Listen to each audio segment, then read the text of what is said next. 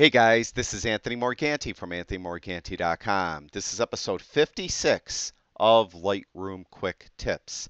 In this episode, I'm just going to give you a couple different methods that you could isolate an image so you could view it without distractions and get an idea whether you like it or not, or get an idea where you are in the processing. Is it perfect? Is it over processed? Should you do a little more processing? Sometimes if you isolate it from everything that is around it, you could get this better opinion on the image. Now, of course, as you look at the image in Lightroom, you have a lot of distractions. You have the top panel, the bottom panel, the left panel, the right panel, and you could close panels down. It'll give you a little more room. But in my opinion, that's a little cumbersome. There are some keyboard shortcuts that allow you to view the image much more effectively. The first one, and the one I use probably the most, is Fullscreen Mode. You hit the F key on your keyboard, and if you hit it once, the image just goes to full screen. And you can look at it and you can see maybe if there's a sensor spot or two that you should get rid of, if you like the processing, if you should dial it back, whatever. Hit the F key again, and you're back into Lightroom. Now, another method that is very popular is called Lights Out. You hit the L key on your keyboard, and if you hit it once, by default, what Lightroom will do is dim everything around the image by 80%.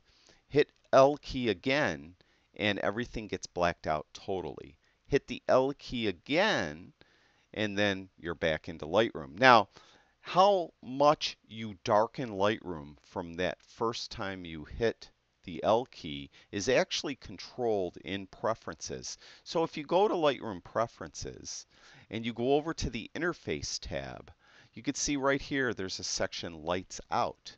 First, you could control the screen color. By default, it's black. You could control the dim level. Default is 80%. If you don't like 80, you could change it to 50, 70, or 90. I prefer to just keep mine on 80. And then when I hit the L key once, it dims everything by 80%. Hit L key again, it's totally blacked out. Hit L key again, and we are back looking at Lightroom as we normally would. Now, what a lot of folks don't realize is this is available in grid view as well. So if you go to grid view by hitting the G key on your keyboard, you can see that what I often do is I will process the same image multiple ways. What I could do is I could select one. Because I have a Mac, if I hold my Command key in and click on subsequent images, they'll get selected as well. If you have a PC, hold the Control key in. Then you could click on subsequent images. Now hit the L key on your keyboard. Hit once, it dims everything by 80%. Hit it again, it blacks out everything around, in this case, 4 images. So I get better look at them. Maybe I like, this one better than this one or whatever. And then you could get an idea what you like, don't like from that view.